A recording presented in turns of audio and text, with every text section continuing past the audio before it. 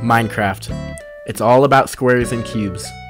So what would a Minecraft Earth look like? Probably also a cube.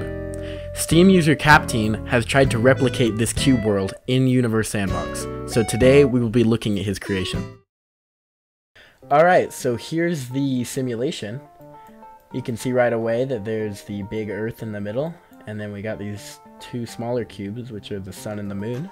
And you can see up close the detail on it. I mean, it's not as detailed as like a Minecraft world would be, but for Universe Sandbox, that's very impressive. You can see there's water and vegetation. So if we take a look at the stats here, the radius is about 4.6 times the radius of the Earth, which I think lines up if you take like the size of a Minecraft world.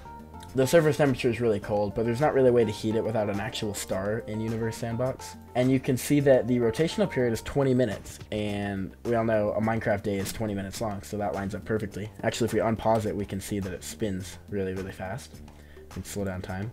If we do like 20 minutes a second, you can see it spinning around 1 full time per second. And it looks like the sun and the moon are also spinning. I would assume that's just to stop because in Universe Sandbox, when objects aren't moving, they'll go towards each other. So I'm guessing they're orbiting just to stop them from crashing into it, just to keep them in orbit. And we can also see inside of the Earth, you can see there's a nether thing. So if we click on this and zoom in, you can see on the inside, it's like completely on the inside of the Earth, we have the nether, which actually has a really cool texture on it. Which is cool because the nether is 1/8 the size of the Earth in Minecraft. And if we look, the radius here is 0.5 times the Earth, and this one's at 4.6. So that lines up about 1/8 the size for the nether, which is really cool. And the textures on here look really cool. I'm wondering how they got that. Alright, if we take a look at the sun over here, we can see that the temperature is very, very hot, which would make sense because it's a star. But it doesn't seem to have any real heating effect on the actual Earth. But anyway, it's really cool to see that. And then on the moon over here, we can also see that it's got a moon-like texture on it. And it is also extremely cold, which is to be expected of a moon.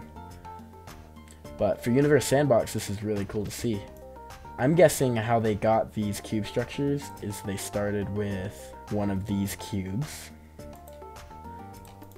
They start really small, as you can see, very, very small. It doesn't look that small compared to these. And then they just did something like make it huge. Like that. Oh yeah. And I'm also wondering how they got those textures on there. I'm not quite sure. I'll have to figure that out. But that's very cool to see.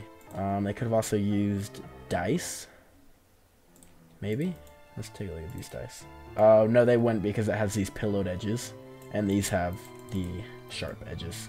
So I guess it's probably from these cubes. But anyway, so that's going to be it. I mean, there's not very much to see. It's just a Minecraft world.